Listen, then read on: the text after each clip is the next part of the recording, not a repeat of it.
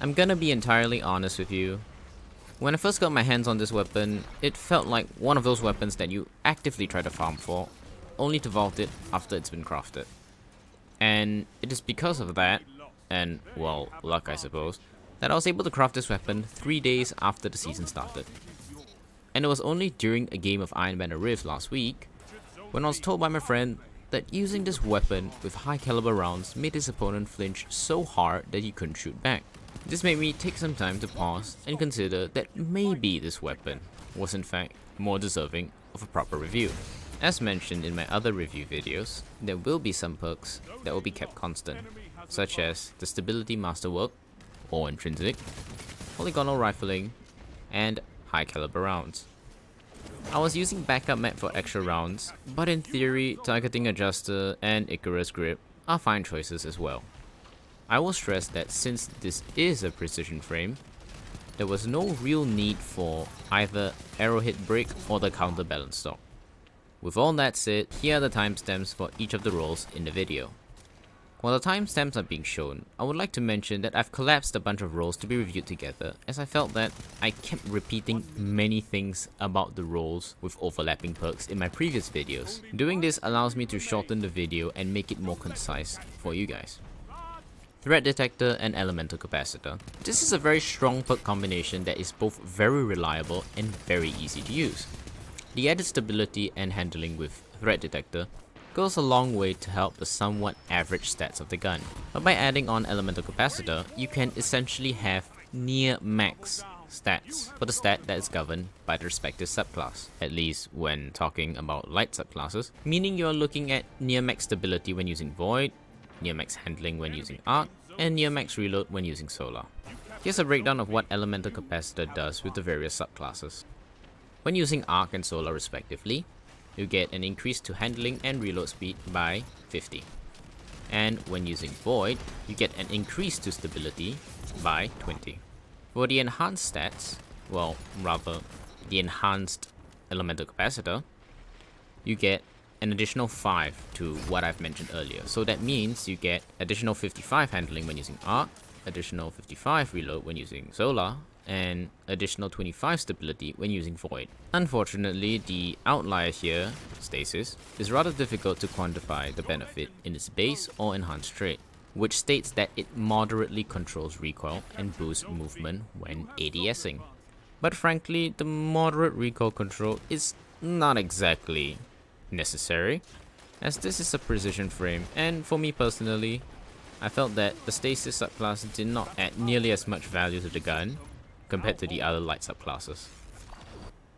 Threat Detector Adagio. This role is decent as each kill gives you a 7-second window, enhanced trait, as opposed to a 6-second window, base trait, of 30% increased damage and 20% decreased rate of fire. This makes it a 360 RPM weapon instead of a 450 RPM weapon, essentially changing your precision frame auto rifle to a pseudo high impact frame auto rifle. Now granted, you still have the added benefits of the 450 RPM, which is, you know, more predictably vertical recoil. But that aside, it increases the precision damage from 29 to 38 and the body shot damage from 18 to 24. Now, I think some of the clips on screen kind of illustrate this better than I can say in words, but essentially after killing some guy, there is no delay between Adagio proccing. It procs instantly. You don't have to reload or do any fancy thing like that. All you have to do is kill some guy and move on to the next guy. This is why I have backup mag on, since I have more ammo in the magazine, so I can quickly adjust from killing one guy to killing another guy.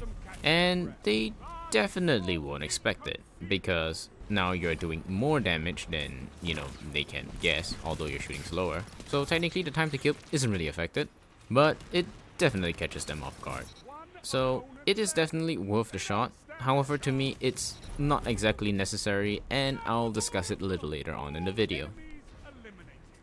Fragile Focus Adagio and Fragile Focus Elemental Capacitor. This role is unique in the sense that it gives you an increase to range, plus 20 to the stat, until you take damage, which returns after not taking damage for 5 seconds, which is the base trait, and 4 seconds for the enhanced trait. It definitely has the ability to catch people off guard with the momentary increase in range, but having it be an unreliable way to give range makes it favor, in my opinion, weapons like shotguns or snipers, as you tend to not take damage until you secure the kill, and not necessarily weapons that you're using to engage people at the middle of the map, because you're bound to take damage, unless you're doing an excellent job at flinching with high caliber rounds. Regardless, this role can still perform as seen on Eternity, right here, which is one of the longer range maps, and it still works like a charm. Although, I have to admit sometimes the fragile focus is, well, broken because I took damage, but other times it definitely has the increase in range, which you can see, and it definitely does benefit.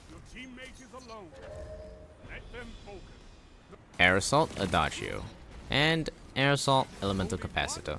Now, unlike what I said with the Austringer review, it is comparatively much more forgiving to use Air Assault on an auto rifle because you would still be doing substantial damage even if you don't focus on headshots. Whereas for hand cannons, you lose significant damage by choosing not to go for the hit. If I were to be entirely honest, I still don't like Air Assault, but it definitely feels better on higher RPM weapons like SMGs and auto rifles that are more forgiving, so I would give this a shot. However, I would say that Air Assault doesn't really pair very well with Adagio because, as I just said, well, it favors higher RPM, for me at least, and if you want to proc Adagio and slow your rate of fire down, you can basically see the effectiveness kind of drop a little bit because, like again, you're not really there to be doing damage. At least that's not what I really do. I'm not aiming for the head, I'm aiming more for body shots so I can still flinch the guy. And with Adagio, less hits in the body means less flinch and more likely that I'll die. Well-rounded Adagio and well-rounded Elemental Capacitor. This perk is situational, but I personally love it since, as you can see, I'm playing as a Titan. I'm going in with the mini hammers to make myself radiant, and this really plays into the perk as I am striking my target with a charged melee. And after all, I can still collect my hammer. So, in a sense, I'm getting the benefits from well-rounded and making myself radiant, so I'm doing more damage as well. Of course, it's rather risky because you're running in to basically proc this ability, but sometimes it's definitely worth it because, for me, the stability buff you get from this is in fact noticeable, and of course you get bonus to range and handling as well, and it's substantial. You definitely will feel it, so it's not as if, like, you know, it's just increase in stability and that's just pen and paper. You will actually feel your weapon getting more stable. Now, this is a side note here. It actually does work with the Solo 3.0's new healing grenade. That means that if you were to engage someone mid-gunfight and you're now, well, running away because you're low, you can throw the healing grenade on yourself, and now, not only do you have restoration and you are healing, you have the bonus to well-rounded, which means now you have better handling, stability, and range for re-engaging your target. So that way, even after you get hurt mid-gunfight, you can still very comfortably re-engage. For PvE, this weapon has a variety of excellent options, though I feel it may not necessarily shine in PvE with its lower fire rate. But nevertheless, as this is a review, some good choices would be 4 Times the Charm and Focus Fury for increased damage while simultaneously returning ammo to the magazine. And you can also use Threat Detector and Surrounded, which have good synergy with one another, where Surrounded allows you to gain increase in damage when you're surrounded by 3 or more enemies, and Threat Detector also proccing when the enemies are near, so you are surrounded of sorts. These perks can be mixed and matched around as well, so don't be afraid to try out what you really like. After all, in the end, it is what you like that matters.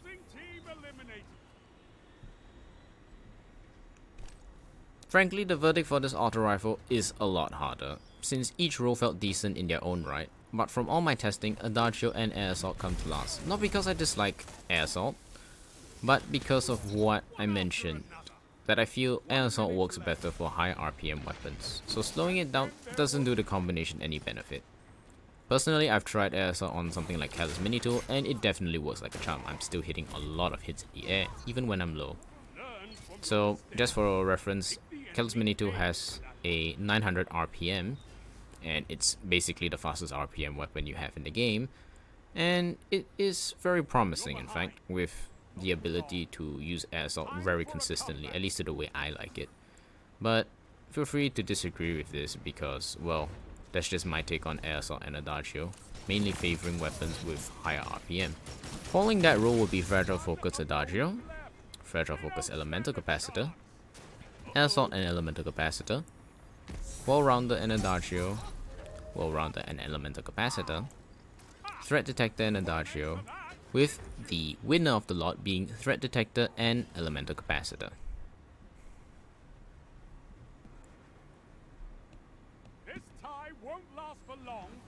In my opinion, Elemental Capacitor is the role that outshines Adagio because of the flat stat buff it gives to the weapon.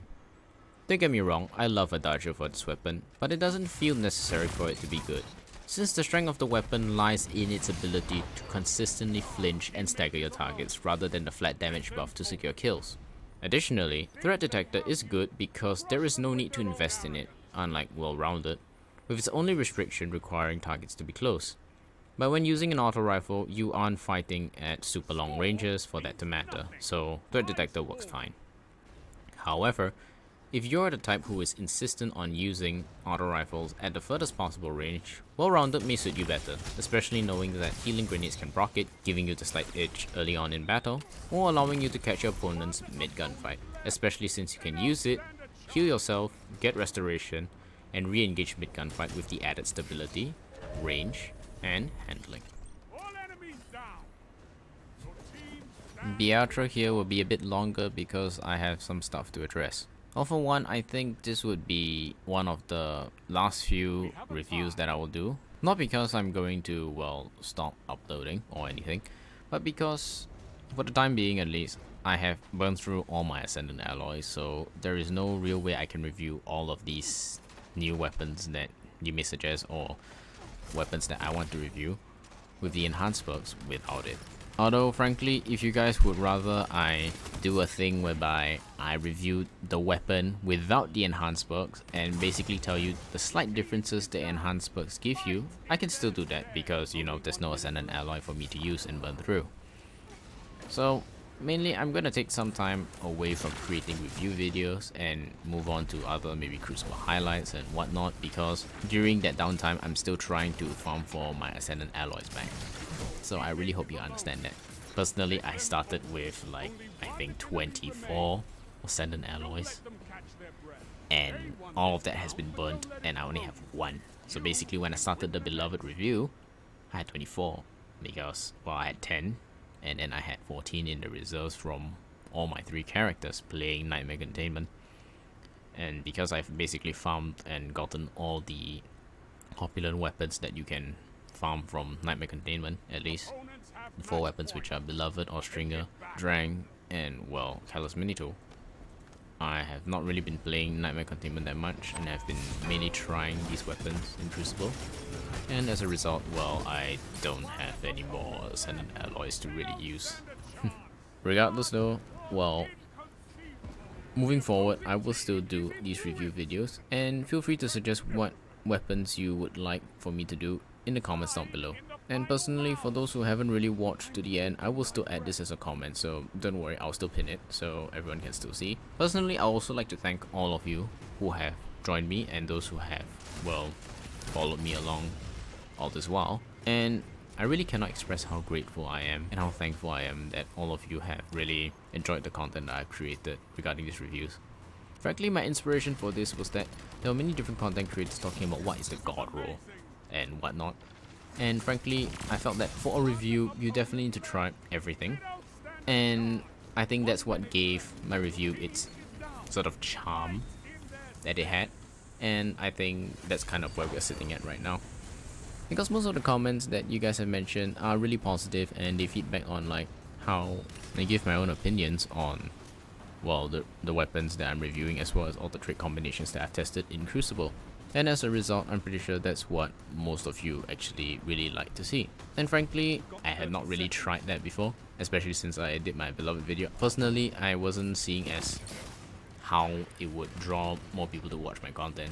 I only reviewed it because that was my own personal thoughts on Beloved, and since I was lucky enough to actually craft it, that was what I was really going to review. Well, I suppose there's nothing much to really say here.